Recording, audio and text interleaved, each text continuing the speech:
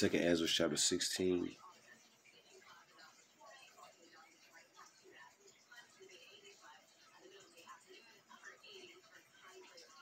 14. Behold, the plagues are sent, and shall not return until they come upon the earth. First and foremost, I want to give all praise, honor, and glory to the Heavenly Father and His only begotten Son, Yahweh, Bahashem, Yahweh Shai, Bahashem Rakakwadash. Next, double honors to the head apostle / elder bishop of Great Millstone, the one that taught me the 100% truth according to the Bible, peace, blessings, and safety. To all you sincere occupants, keep pushing, keep believing, keep the faith. For God's and people here forbear.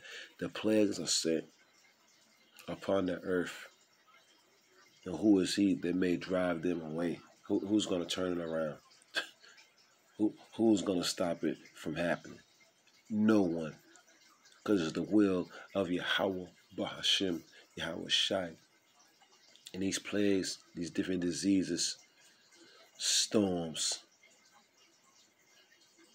the economy crashing, you know what I'm saying? That's a plague. Just look at everything that's going on, man. It's getting worse and worse and worse and worse by the day. That's why the Lord always have us make lessons on just fear.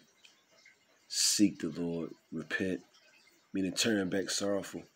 Negroes, Latinos, and Native Americans turn back sorrowful for your wrongful thoughts, sins, and doings. All of us must do it. The Lord said, repent, lest ye die.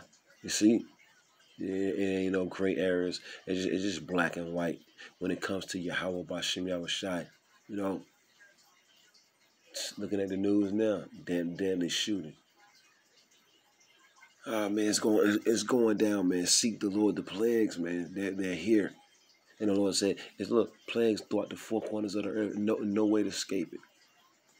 Only way to escape the plagues is seeking the Lord, man. All right, that controls everything. Let's read that again. 2 Ezra chapter 16, verse 14. Behold, the plagues are sent and shall not return.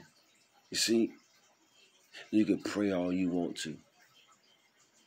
You can get on your knees until the skin disappear. This shall not return. All right. Until they come upon the earth. They're here now. And you Israelites playing around. Verse 17. 2 Ezra 16:17. Woe was me, destruction. Woe was me, destruction. Who would deliver me from those days? Ezra's seen the future. Ezra's seen these times. Ezra's seen, man. Come on, man. We seen so many gremlins yesterday, man. Oh, man. When it go down, it's gonna go down.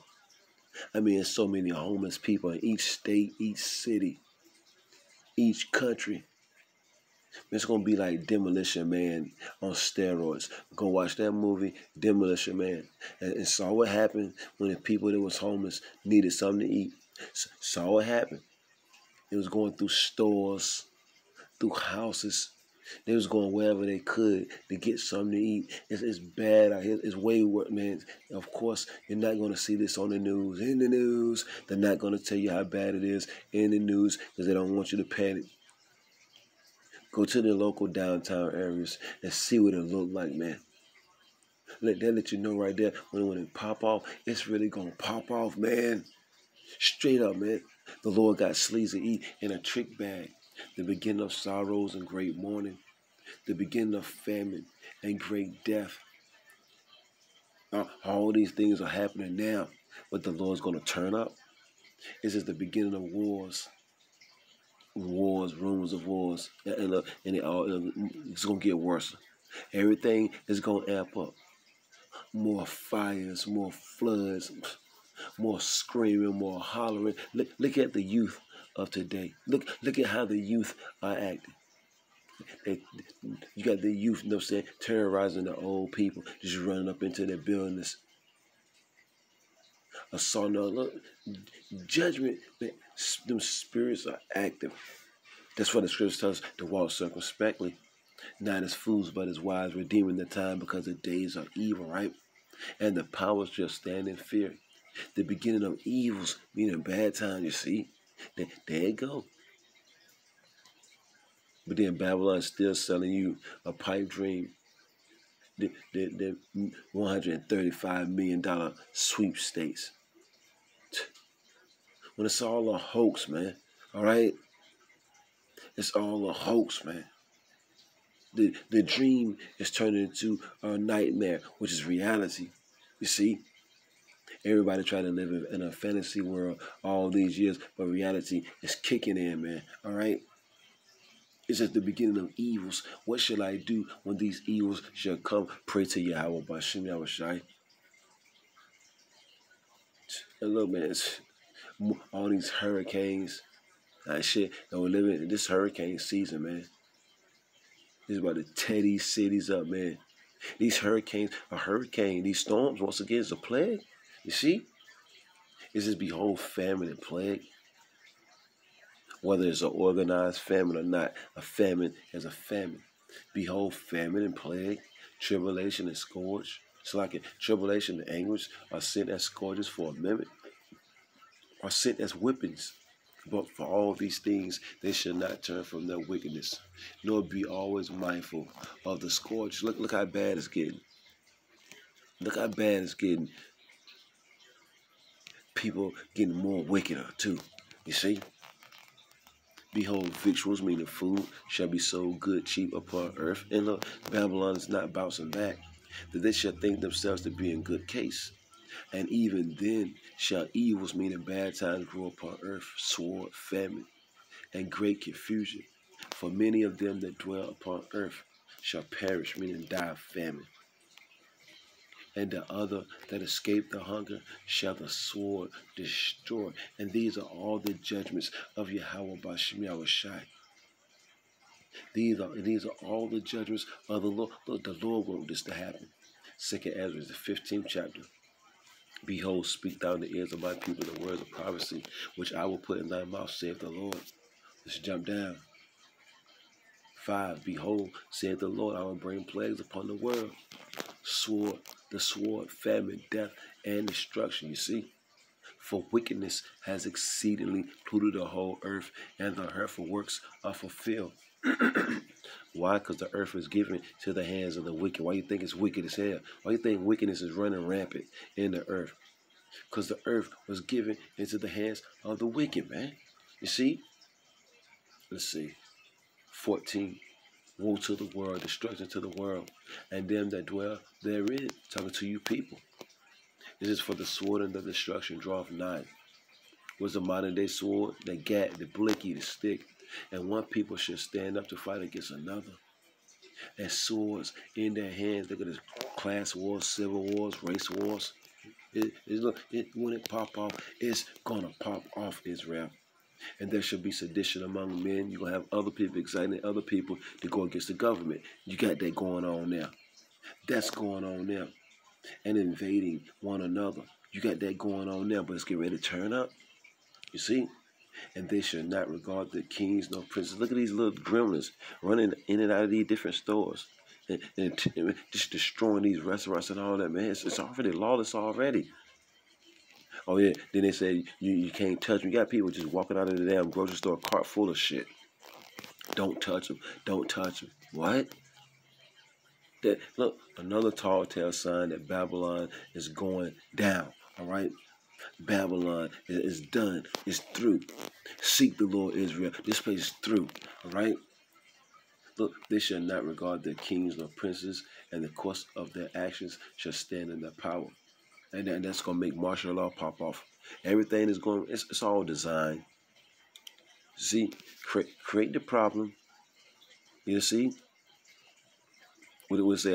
Problem, reaction, solution. Create the problem, see how people going to react, and then you bring in a solution, which is martial law. Come on, man. We're not ignorant. 2 Corinthians chapter 2, verse 11. We're not ignorant of Satan's devices, right? It says that man shall desire to go into a city and shall not be able because martial law going to pop off. It's getting ready to happen. You can see it. They're going to lock these damn cities down, man. See? They're going to lock it down, man. So lock you. Only twerking you're going to do is in your damn house. You see? When they lock it down, they're going to lock it down. You see? It says, for because of their pride, the city shall be troubled. The houses shall be destroyed, and men shall be afraid, right? A man shall have no pity upon his neighbor. We getting to see it go down. Lord, when we have that number to get to see it go down, it's getting to really go down. And man shall have no pity upon his neighbor, but shall destroy their houses with the sword. We was walking through the city area, downtown city area yesterday. It ain't no love in the city. If you ain't got no pillow, if you ain't got no water, if you ain't got no place to stay, no one gives a damn. All right? Hello, Israel. No one gives a damn if you live or die. Do you get that? Do you get that, Israel? And man shall have no pity upon his neighbor, but shall destroy their houses with the sword, and spoil, meaning rob their goods, because of the lack of bread, and for great tribulation. So nobody ain't gonna care about you. You see, the old man, the old lady cross the street, the woman cross the street. Come on, nobody gonna give a damn in that day. It's like that now. 49, I will send plagues upon thee, widowhood. It's going to be a whole lot of women without husbands, without boyfriends, whatever you want to call them, whatever title you have given them. You're going to be without them. So come, if you ain't already without them. Poverty, famine, sword, and pestilence to waste their houses with destruction and death. And when these troops start going through the cities, they're going to take whatever they got. Whatever you got, somebody going to take it. And look, and I'm coming straight out the Bible with it. The pastor in church, and all you church goers, you plantation Christians, look, man, y'all gonna get caught off guard, man. Y'all still think God is love. He's all love. Jeremiah 28:8. God in the Bible, He's all love. Ain't nothing happening when the Lord said, I create peace and I create evil. What do you mean? So you're trying to say the Lord ain't balanced? If He's all love, that's unjust. That's an unjust weight right there. You see, it's the Lord that's creating all the storms. You haven't read Isaiah 29:6 yet? Jeremiah 28:8, the prophets that have been before me and before thee of old prophesied. They told you what was going to happen before it even happened. Both against many countries and against great kingdoms, of war and of evil and of pestilence. And that's all you see going on. You see war. You see evil. Evil, evil. You see evil and you see pestilence. You see plagues, diseases everywhere, man. Look, and the thing about it, it's not going to stop. It's not going to stop. I got one more, then I'm gone. I got one more, then I'm gone. And you ain't got to take heed. It's going down any damn way. Ezekiel 7:5. Thus saith the Lord Yahweh, Ba'ashem Yahushai, in evil, in only evil, meaning bad times, more bad times. Behold, it's come. And you got people still worried about the damn Kardashians. All hell breaking loose, and y'all worried about the damn Kardashians and they fake ass bodies, man. You people are through, man. On to the next. Shalom.